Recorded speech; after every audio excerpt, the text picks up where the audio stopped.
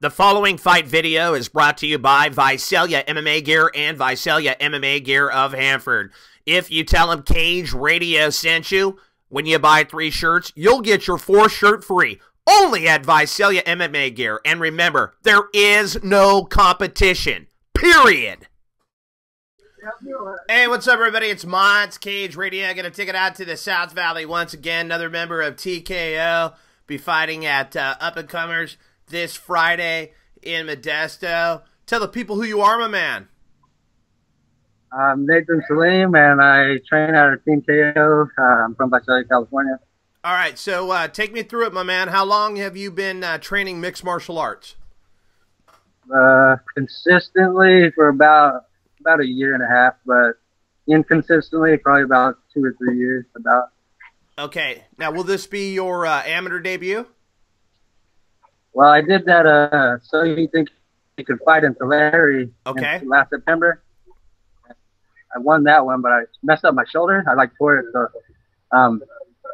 so now I've just been chilling for a little bit, and now I'm barely starting to get back into it. All right, so the So You Think You Can Fight event, that was more of a kickboxing one, correct? Yeah. Right. Yeah. Okay, so this time you're going to have the MMA gloves on, takedowns, the whole 9. Probably a good little transition right there, in my opinion. That was a fantastic event.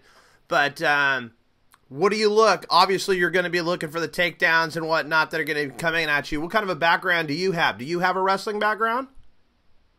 No, not really any wrestling, but I mean, probably about 2 or 3 years ago, I got started in a little bit of wrestling stuff. Okay. But I got a little bit of jiu-jitsu. I'm more like the stand-up guy, so. Okay, I get it. Right on. All right, so it's going down. It's your amateur debut. I mean, you've been in fights in the gym every single day training to get up to this. Are you nervous or anything going into your fight, or just another day at the office? I'm always nervous. Okay. I think too much. I'm going to try to get that all out by at least Thursday.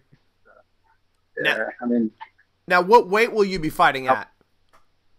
170. Okay, so how much of a weight cut will that be? Because the weigh-ins are the same day. I was 183 yesterday morning, and I'm already down to 176. All right. So what do you usually walk around at? Like, obviously, you've been working on it a little bit. You're trying to get it down. Are you like around 200 normally you're walking around, or what? 192. Okay. Okay. So you've been sacrificing and whatnot.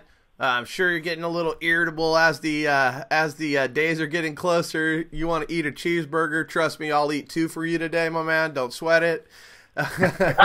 But all right, it's going down Friday. What do you know about your opponent, and who is he?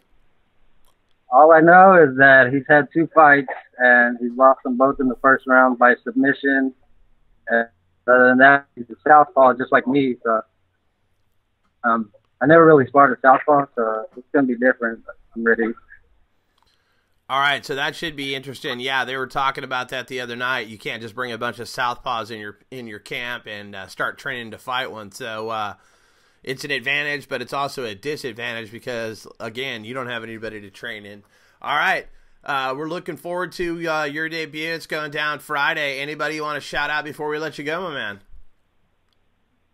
Team KO and all my teammates over here, my family, and thanks to you, Mike. And thanks to you. All right. All right, Team KO, it's going down. Get your tickets. It's going down in Modesto. We wish you the best of luck, my man. Take care. Thank you very much.